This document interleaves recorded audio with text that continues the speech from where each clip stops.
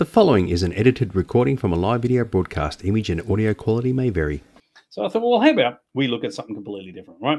And it's great sci-fi films from 2000 to 2020. So that's 20 years worth, right, effectively. So I've just picked out 20 years worth of films, some good. It could be a bit facetious, some not so good, because you might be asking yourself, what would you kick off in the year 2000? Now, some people are really dialed into what happened in the year 2000 sci-fi film-wise. And I thought, mate, I've got to start with the best. Absolutely top of the range. One of the greatest movies ever made in the entire universe. And, of course, it had to be good old Battlefield.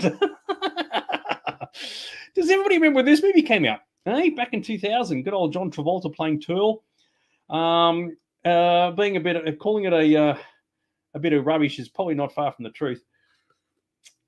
But depending on your perspective, you can look at it in a certain way and go, oh, yeah, it wasn't all bad. You know what it's like when you hear of a movie that comes out and you go, oh, my God, that's complete rubbish. You see yourself and you go, actually, it wasn't too bad after all.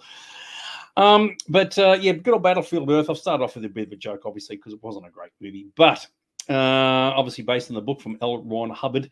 What does everybody think? What does everybody remember from good old Battlefield Earth? The thing that I didn't like is the fact that John Travolta played Turl, because I thought Turl was supposed to be an alien, the Cyclos, if I recall. So I'm trying to think of all this trivia shit. Now I'm going to bring it all up to the forefront now.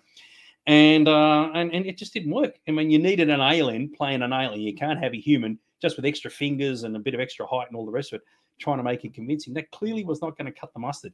And yeah, and as you can see, as it only went downhill from there.